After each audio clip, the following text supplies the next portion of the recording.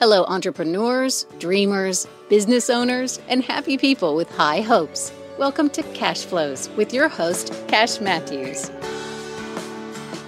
All right. Well, there is no time like the present to do something that is magnificent. So let's get this party started. I'm Cash Matthews, and I'm your host here at a show that we like to call Cashflows. And our topics are various things that will make life better, business, money, finance, and bigger life questions like what color worm should you use when bass fishing? And do you like ketchup on hot dogs? And can you imagine a world with no hypothetical situations, right? So dad jokes will rule the day here, and we are here to promote the good life, and we hope you'll share a few minutes of your life with us each week as we explore those topics that make life better. So I am here with my cohort, Kenneth Bockham. Kenneth, welcome to Cashflows. What's a nice guy like you doing in a place like this? Thanks, Cash. So what had happened was I was in a Tijuana prison a little while back. I think this is a true story. I'll have to double check on that later. But no, just here bringing that IT audio video experience, trying to help everything work real smoothly for us, so we have a good time here, and then hopefully I'll stay out of jail next time I'm across the border. So yeah, that'll make things a little fun there. But Cash, enough about me. This is not my show, right? This is your show. You're kind of helping us get together. So tell us a little bit about yourself and kind of the idea behind this podcast. Well, first, Kenneth, thank you for asking that, especially since we put it in the script. I appreciate that. Let's play some of the sounds for our audience real quick. Of course, let's do that. Should we have a dad joke that hits? Of course. There we go. Okay. And should we do something just magnificent? What might the audience do? Okay. Yeah, that's the cash money right there. I dig it. All right. Well, so Kenneth, I want to tell my life story, and this will go by very quickly, an hour to 2 hours. There we go. So it began when I was 8 years old, and I was watching my parents have what Kyle would call a spirited conversation about money problems, and that was about the time I started to clench my jaw. And at that time, I realized I am not cut out for normal life. And I know lots of people feel that way. But I told my mom right then, Mom, I am never getting a job. In my brain, job and money and problems and yelling. And so I told my mom that, and she always kind of laughed at me. And then by age 14, I was absolutely not excited about getting a job and working in the traditional sense. And my guidance counselor in high school was telling me, hey, it's your deal? Why don't you work a little bit harder? How are you going to get a good job one day? And I was like, I'm never going to get a job ever. And, she thought that was crazy. So what I did do at age 14, I went to the richest, wealthiest man I knew. And I said, sir, how did you get wealthy? And I had a notebook with me and I interviewed him and I began to copy his life. And he talked to me about investing and buying real estate, and I had 5 sources of income at 14. I had a paper out, and I mowed yards and cleaned pools and babysat and worked on bicycles, as I was very fortunate to be among the formative years of BMX bicycle racing. But I had revenue. I just didn't know what to do with it. And I got busted. And a lot of my friends are probably like, I got busted in the 3rd grade, Kyle, for cheating off of my friend Joe Mark Cowden. I always learned, like in 1st and 2nd grade, I learned if I set one back and over to the left, I could copy off of him. So he was my great benefactor in the 3rd grade. But unfortunately, 3rd grade, my teacher was also my Aunt Dorothy, and she was violent. Yeah, I got a laugh out of that. Man, she wanted to make an example of me, and she caught me cheating off of Joe Mark. And she said, why are you cheating like this off of Joe Mark? And I thought that was the dumbest question I'd ever been asked. I'm like, Aunt Dorothy, I'm cheating off of him because he's smarter than me. And I thought that made all the sense in the world. And, then I found out later in life, it's okay to copy off your neighbor. If they're doing and they have what you want, it is completely all right to copy off of somebody who's gone down the path in front of you. And so anyway, I was 14 years old. I went and saw this fella. He taught me a little bit about the world and investing in real estate. And then at age 20, I found the financial world as a career. And man, I told that guy that night that signed me up for my first career said, man, I'm going to do this all my life. And he says something cute like, everybody says that, right? And I'm like, well, okay, but I mean it. Last August 15th was 42 years of doing one thing steadily. I haven't had a job. If you're looking to hire me, I'm probably not the right guy. But anyway, so we're excited about that. High school was cool for me. I had a career in BMX racing, and I played in a band, and I pitched on the baseball team. I was on the debate team, and I became the financial thing got put on hold. I became overcome by fumes, perfumes, and car fumes. For those of you that know what that means, and it slowed me down a little bit. By age 20.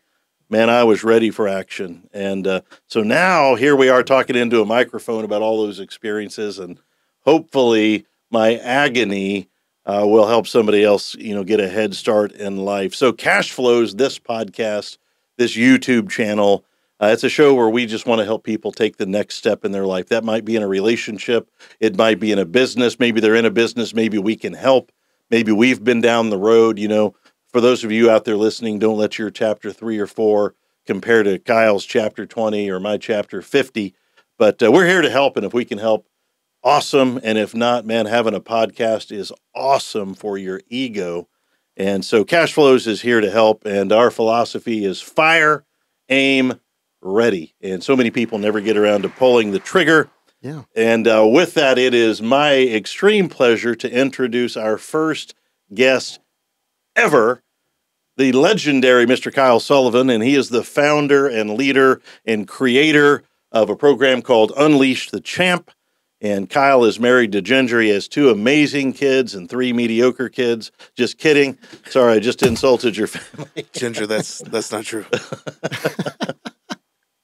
I'm sorry. Look, we are going to have some fun here. Absolutely. And if you get insulted in the process, just hit me back. It's wide open, baby. So Kyle's married to Ginger, actually has 2 very beautiful kids that I adore. And he spent many years as the pastor at Life Church. And so, man, he has been through life on many levels, business, personal, spiritual. And now he is out helping people in the field of personal achievement, business, growth, getting unstuck. For some of you that feel stuck, man, you're going to love this version of Cashflows. So y'all help me welcome here to the microphone, Mr. Kyle Sullivan. All right, Come on now. Be clapping in your car when you listen to this. Unless you're driving, then all right. clap in your mind. Well, Kyle, man, we met, how did we meet? We met a little over a year ago at this event called the Tulsa Business Owners Networking Group. Give us a minute about how we met. Absolutely. About this thing called the BONG. Give us a minute about that before we dig into you. Yeah, so I got added to the BONG. I'm giving credit to Rob Boyd for adding me. We do each other from church, and he added me to this Facebook group. And I saw BONG, and I went, I didn't like that when I did drugs, so I'm out on that. And I just stayed silent. I didn't look at it. I was just kind of lurking. And then I was speaking at an event in Oklahoma City, driving back on the turnpike, and you went live in the group. I was like, all right, I got a mount to my phone. I'm just going to start listening. And I pull over on the turnpike, and I start gassing you up in the comments. Like, come on, let's go. That's good. Okay, let's go. Then you in the video, and I get a message that says, coffee, ? I said, yep, when? Tomorrow. And so that was July 27th, 2022. We have coffee. And you asked me to, through our conversation, at the end of it, said, hey, I need a speaker for my event on Tuesday. Okay, cool. And so I show up to my first BONG event. I got to speak. And then, as they say, the rest is history. Man, I love that. Do me a favor as the guy that works on the BONG. Tell us a little flavor, how you perceive the BONG, what it's doing in the Tulsa community, maybe how it's benefited you or benefited others. What have you seen? 100%. The BONG is a disruptor. So we have some rules here at the BONG, and it's to meet people, make friends, and allow business to flow from that. It's a disruptor because other groups aren't doing what we do. Other groups aren't focused as much on maybe relationships first. It's more transactional. One of the things, I think it's a breath of fresh air, honestly, for a lot of business owners that are lonely. business owners that feel the pressure, the stress of just running day to day, no matter their stage in business, whether they're just getting started, they're maybe working another job, maybe they have something going on, they're in the scale process, they're in the stable process. It's a breath of fresh air, and it's a disruptor. I mean, 2 years ago there was 3 people, and now there's 5,500. Yeah. And so obviously it's meeting a need. Obviously it's creating connections. And some of my closest friends over the last year have come from showing up, pulling over on the turnpike, and gassing this guy up that was saying some things I enjoyed on a Facebook group. Well, dude, we're glad you're here, man. You've become a big part of what the BONG is, and for me as one of the early adopters of this, I had a goal just to make some friends, and just so the world knows who you are. My father passed away 7 weeks ago.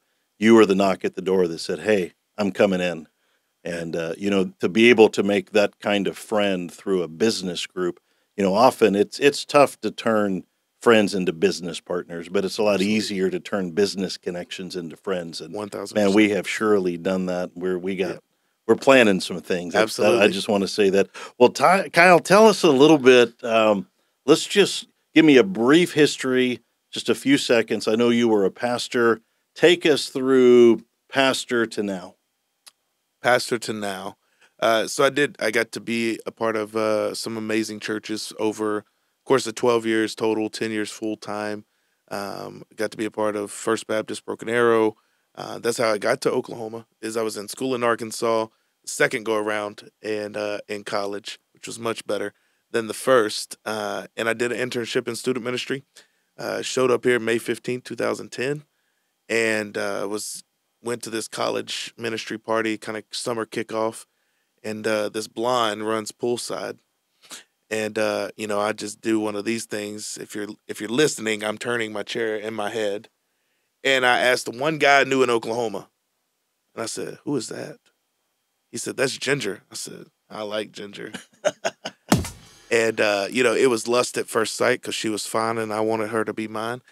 And so we started dating. That's what got me into Oklahoma. And I was doing the long distance deal. She was in school here, and I was in school in Arkansas. And I moved here and worked. My first job in Oklahoma was Planet Fitness. Went in to get a gym membership because I figured I could at least stand on the corner and get $10 a month to be able to work out. And they were hiring, so I got that, and I was walking in the mall and got a job at Buckle because they said, "Hey, you ever thought about selling jeans?" Nope, but I need an afternoon job. So I did that, did Planet Fitness in the morning, Buckle in the afternoon, worked at the church. Ginger and I got engaged July of 2012 and got married June of 2013. And in that time, got into ministry at Life Church. Was there for 7.5 years. Then went to Transformation Church for about 18 months after that. And July 1st, 2020, started Unleash the Champ, kind of in the start of the hockey stick of the pandemic. And, 3.5 years later, here we are. So in the middle of the pandemic, you leave your secure job. Yep. You had a relatively new wife. At that point, we've been, Piper was only 8 months old. Okay. So child. You get a new child, a wife, you're in a fairly new place still, and you give all that up to go unleash the champ. That's right. Yeah, that if the pandemic didn't happen, we wouldn't be talking. So what's that conversation like with your wife? Like, hey, honey, we have stability. We are well known. We are comfortable. Yep. Things are going great. Yep. I think we should give all that up. Right. So we were on a muted Zoom call. I was in a spare room. Ginger was in our bedroom. Piper, who's again 8 months old at this time, is in the living room with Mimi, and they say, "Hey, July 1st, we're coming back to the office." And I just felt this feeling of, I won't go back there as a staff member. And I love fire, aim, ready, because that's my life. And I text Ginger, and I say, "Hey, are you in a meeting?" She said, "No." I said, "Come here." And I don't do well with like lead-ins. She walks in, she goes, "What's up?" I said, "I think I'm supposed to quit my job." About that fast. And she goes, "Oh." And then husbands that are listening, I don't know. I mean, if my wife gets a couple octaves higher, choose my next words carefully. Because as you mentioned, we may get into some spirited fellowship. And so she goes, well, what are you going to do? And I went, I'm going to do what I've done for the last 12 years. I'm going to train. I'm going to develop. I'm going to speak. I'm going to coach. I'm going to consult. I'm going to build teams and empower leaders. That's what I'm going to do.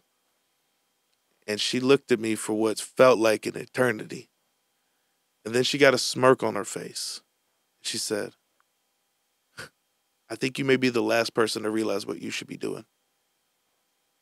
Wow. I'm telling you, I call So she already knew. I call Ginger the silent killer. She don't say much, which is great because I like to talk a lot. But when she does, it's something. So 2 weeks later, the next day. So 2 weeks later, I'm off the team. The day everybody comes back to the office was the first day that I was an entrepreneur. Okay, now I know how you seem in public and people perceive you in a certain way, but you're also a dad and a husband and a son. And did you have any fear at that moment? Was there anything really pressing on you, or were you being completely led by faith? Oh, there's a ton of fear. I had never been in it before. Now, I joke and like, yeah, I was full of excitement. That's how I got my first handful of clients. I was just so excited. Right. I was excited to eat. I was excited to pay my bills. You like living indoors. Yeah, I like living indoors. But of course there's fear. Of course there's fear, but I'm futuristic in my strengths. So if anybody knows personal growth and development, there's a test called Strength Finder. And futuristic is one of those for me. And in those couple days before I made that jump, I imagined, at the time it was just Piper. Now it's Piper and Bo. I imagined Piper one day saying, Dad, I got this opportunity. It's a great location, great job, package is great, benefits, all this is amazing. Or I got something I think could work. I got something that I'm kind of excited. I'm kind of scared. Dad, what should I do? Well, of course, I'm going to say, go for it, baby girl. Do your thing. You got this. You can do it. And I knew my daughter's got me in her, so she's feisty. And I did not want to give her the chance to be able to say, well, Dad, you didn't. So that drove me in the beginning is I'm going to model, for better or for worse, what it's like to bet on yourself. Good for you. Well, we are glad you're here. Kids are pretty amazing, and they don't really care what you say. They watch what you do. Yeah, absolutely. What you do speaks so loudly, your children cannot hear what you say. Well, so tell us something that people would be surprised by about Kyle Sullivan. Like, I know you can dance. Yep. I've seen that. You were raised in an environment where you learned all those things. But tell us something that would surprise our listeners about you. Something I don't talk about super much. I played sports all my life. Tried to walk on the football team, and that didn't work because I'm a solid 5'8" with the right amount of product in my hair. And so the strength and conditioning coach was married to the cheerleading sponsor of the university. And so I was a cheerleader in college. Wow. Okay. Had never done anything before.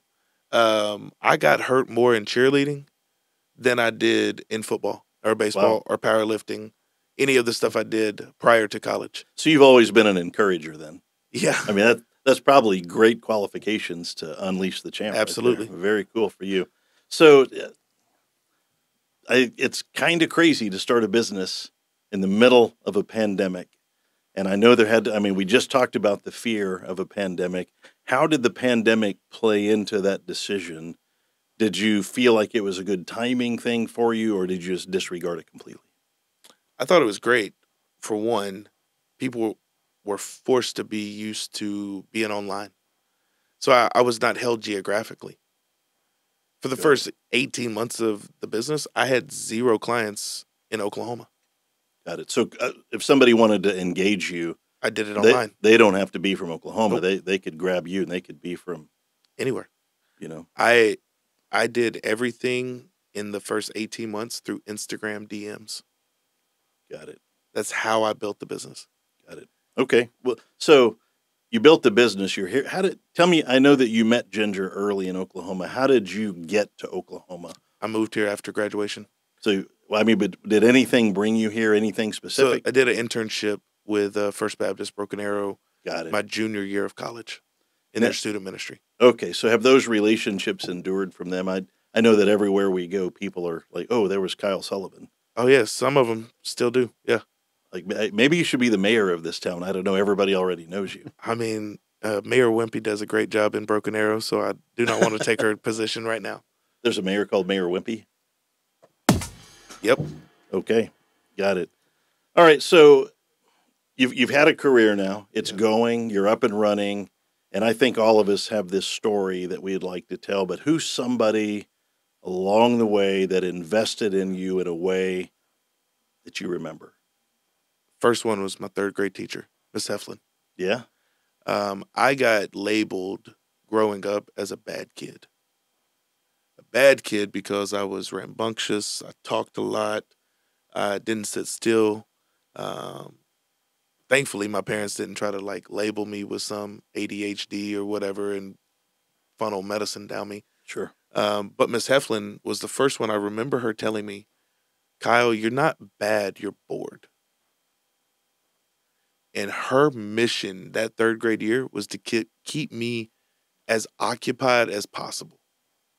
She just had to outlast my energy. And she did that. Wow. And it was the first time that I felt I could contribute to a group of people. She had me wiping down, boards, or, we still had small town Louisiana. We had chalkboards. And so I had to go bang the chalk, the erasers outside. Or I had to organize folders or check for broken crayons or whatever it was, sort papers, print stuff. She just kept me so occupied that I got the material. I was able to help others. And she really was the first one in a laundry list of people that I would say she was the first one to speak potential, not problems, on me. So if Mrs. Heflin was sitting here in this chair, what would you want to say to her? Thank you. We still talk on Facebook. Yeah. Does she know what's happened in your life? Yep. Yeah, And I messaged her, I guess it's probably been a year ago now, and I just said, hey, how was I as a kid?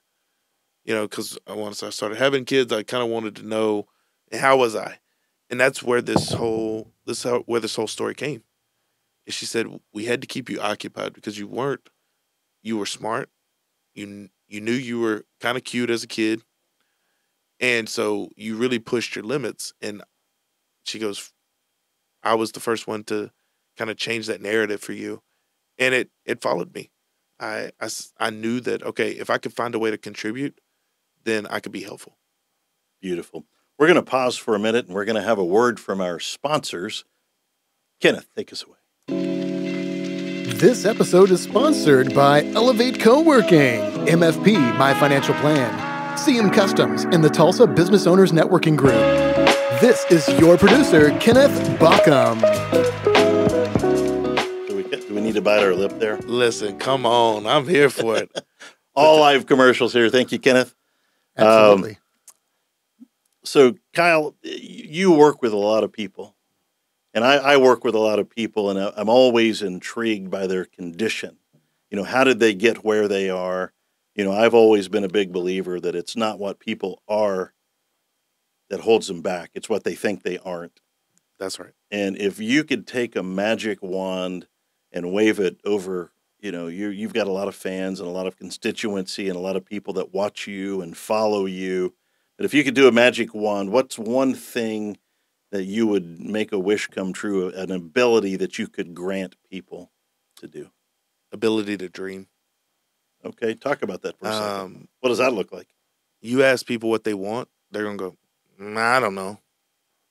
Very few people can articulate what they want in life. Yeah, that's true. Very few people can. If you can't articulate what you want, you sure as heck ain't going to articulate how to get there. And this book that I read often says, where there is no vision, the people perish. Yeah. And so if there is no dream, you'll never move. If there's nothing that moves you to get out of bed, there's nothing that moves you to stay up late, there's nothing that moves you when things are bad. I've been asked often in the last 3.5 years, like, Kyle, how are you able to keep going? And my answer is the same every time. If you see what I see with my eyes closed, you keep going too. Amen, brother. That is beautiful. I have a dream of what is to come, and I'm actively walking in it. But it's because I feel this ability to just decide what your dream is. You know, Kyle, I work in the financial world, and it's the hardest question that I ask everybody when we go through the initial interview is, what do you want? When I waited tables, that was easy. We had a menu. Right. Found out that life has an unlimited thing on the menu list, and you can ask for anything. You agree with that? 100%. And one of the first things with an individual client that I work with, and we create this dream life, this dream reality, this dream day, this dream week, is it goes down to simple this or that questions. Do you want this or that? Do you want a white house or a brown house? Do you want a red car or a blue truck? And you have to make it so simplistic. And what's funny is you get people saying this or that enough, they'll start coming up with their own things. I once watched this video of Steve Harvey said every year he writes out 300 things he wants. I've done it the last 3 years. The most I've gotten to is 119. Wow. It is really hard to come up with 300 things that you want. But he said he does it every year, and when he gets it, he marks it off. He'll add stuff to it throughout the year. But it's just, if I could wave that wand and just get people to dream again, we'd be in a much better place. So let's take that a little further. Let's talk about gratitude for a minute, because I'm a believer that until you realize how well off you actually are, you know, we live in this great country with clean water and electricity and, you know, fairly stable economic system. And to me, things are great in this country if you allow them to be. Talk to us for a minute about gratitude for where we are versus where we're headed. Yeah, I like to say gratitude is the gateway to greatness. And I suck at it. Yeah. I have a really hard time not knowing things to be grateful for, but acknowledging, like, man, I'm not where I want to be, and I have a hard time being grateful for the things I have achieved. I have to really work at acknowledging what those things are. Well, let's talk about something you're grateful for right now, this minute. Currently, and you can't say your wife or kids. That's too easy, too cheesy. Yeah, I'm grateful for the opportunities this year. I'm grateful for the perseverance I've showed. I'm grateful for my ability to communicate on a thing like a microphone to hopefully impact some people. True that. What was your goal for? Because you had this goal. Yeah. And we've been talking about it all year, and the year's almost over. What was your goal, January 1? How many performances did you want to do? 32 speaking events. 32 speaking events. Where are we now? Counting this one. Gosh, I hadn't even counted any of the podcasts. In person, so this would, if we're counting this would be 77. There's people around. You're in person. This is 77. There we go. Man, that's cash money right there. That is cash money right 78 is tomorrow, and 79 is Thursday. What will it be like on last day of December? Where will you be? 79. 79. We probably need to throw a party and get him up to 80. Anybody who's 79. Right. 80, that's the ticket. Okay, well, I appreciate that. Your attitude about gratitude is meaningful to me, and I appreciate you taking a minute for that. So, right now, what's driving you? And I want you to answer that in a way because, and maybe you already did. When if you don't, where there is no vision, the people perish. What is driving you? But there's a thing you want right now, and I'm a Kyle fan. Like, to be sitting here with you in our first ever podcast, it's a big deal for me. Like, I'm going to totally be name dropping the rest of the day. Oh yeah, hey, that's me and Kyle, Kyle and me and Kyle, Kyle and I and Kyle. Yeah, no big deal. Yeah, no big it's deal. not a big deal. It's just me and Kyle hanging out. Yeah. But what's driving you right now? Like that, man. You're a man on fire, and with purpose and passion and perseverance. And talk to us about what's moving your needle right now. my kids, man. I look at Bo particularly. Piper's awesome, but there's something about having my boy, Yeah. my legacy. Yep. Mhm. How old is Bo right now? 2. And I love it when Piper calls me on the phone. Yeah. Piper calls and we don't even know that she's calling you. She's just learned how Cash looks on a phone. And yeah, man, I know that my dad, to this day, I would attribute to him as the hardest working man I know. He still works on the oil rigs up in North Dakota. Cold as all get out, sub-degree weather. And he gave me a lot of things, and gave me everything I needed, most of what I wanted. But the thing I wanted probably most that we've had to work through over the years is I wanted him. Yeah. I wanted him to teach me the things that I didn't know or need or know to want or whatever. And so what drives me is my son's growing up, watching me go and conquer, watching me go and, as I say, unleash the champ. And yeah, that drives me. When it comes to Piper, I mean, it drives me in a different way because if I'm so lucky, she's going to look at me as the standard of who she should one day marry. Yeah.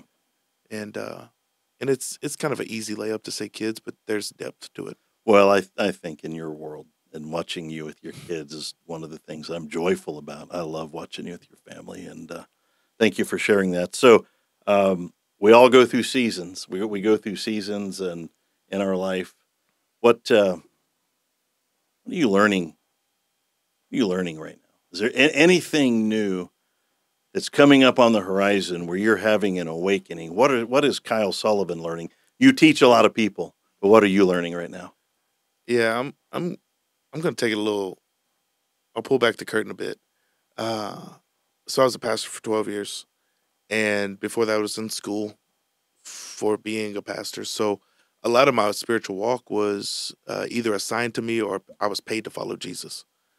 And so I'm learning really in the last year what it's like to actually like follow Jesus as a relationship with him when I'm not paid to and no one's checking in on making sure I do it. And so there's a lot of spiritual principles and truths that I spoke about on stage for years that are really coming alive now.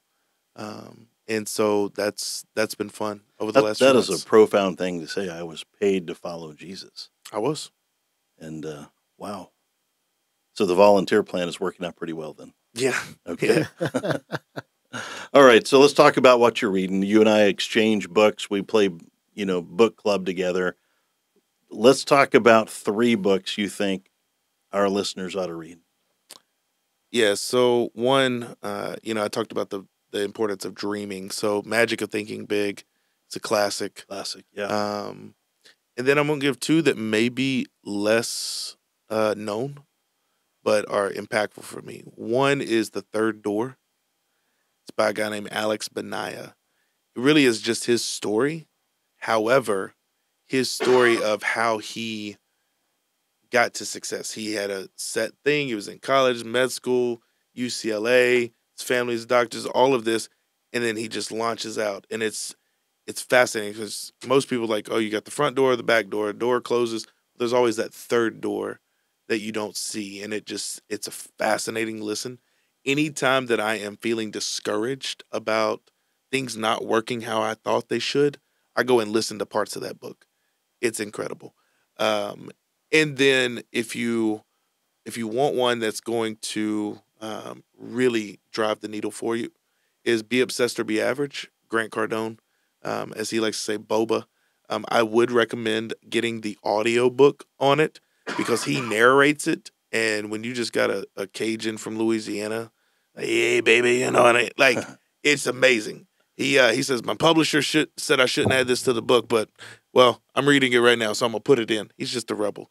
So Be Obsessed or Be Average, The Third Door, and Magic of Thinking Big. Yeah, that was always been one of my favorites. Now, you did a gig with Grant Cardone. You were on his national speaking tour kind of thing, and about 20,000 people applied, and it was a contest. It was a year ago Friday. Yeah, right. Yeah, that's right. It was about a year ago. Yep. How far did you go in that? Yeah, so 27,000 registered to audition, 6 audition cities, 2 virtual. And they took, of that, 165 semifinalists, and I made the top 100. And what was incredible in that was they sat down, and that was the catalytic spark, if you will, for the next year of what I've experienced this year. Is I sat down and they said, "So tell us about your speaker business." And I went, "I don't have a speaker business. And I'm in Hollywood, Florida. The weather is brilliant. Like, it's just amazing." They're like, "Look around. You should have a speaker business." And I'm like, "Yeah, I should be a speaker." And I came back, and the first time I introduced myself after that, I started saying I'm a professional speaker. And a lot of people would probably classify me as a motivational speaker, but people don't pay for motivation. They pay professionals. And so I'm a professional speaker. There you go. And yeah, it was wild. A year ago this week. So top 100 out of 27,000. Mm-hmm. There's 50 states. Yep. So that's like 2 per state. So we're here with Kyle Sullivan in the top 2 of all professional speakers in Oklahoma. That's right. That's right. I like that maths. That math's up with me. All right, well, Kyle, we're going to wrap up. Well, we're going to, at the end of our show, end of Cashflows, we want to have a professional thought, a glimpse of an idea, something that you could say to our listeners, a golden nugget. I don't know what people call it, but we need a takeaway from Kyle Sullivan that our listeners can take and believe in, and we want to hear from you. What's the one thing you would tell whoever's listening, all 3 of our listeners here? The loudest boos come from the cheapest seats. If people are critiquing what you've done, it's because they can't comprehend where you're going. What got you here won't get you there, so don't worry about it and keep moving. Cool. Keep moving, man. Keep moving. I think that is beautiful. Well, Kyle, I'm going to lead us out of here. With that, that's our first show of what we hope are very, very many. If you're a listener and you would download and share this show with your friends, that will absolutely increase mine and Kenneth's ego, and hopefully the content will have some value to you. I know, Kyle, you've helped so many people overcome obstacles in their personal lives, in their business lives, and we wanted you as our first speaker from the minute we had this idea. What you do is vital, it is foundational, and it is generational when people log on to what you do. So we're glad you all stopped by for a while with us. To our team here at Elevate, our video and audio producer, Mr. Kenneth Bockham, our host and sponsor, Miss Lori Zeller, and Clarence Shaw at CM Customs. But mostly to you, our listeners, our watchers, thanks for being here. If you want to reach out and find us on Facebook, man, we would love to have that kind of relationship with you. And until our next show, y'all make good choices, be nice to each other, love one another, and let's make today one of the best ever.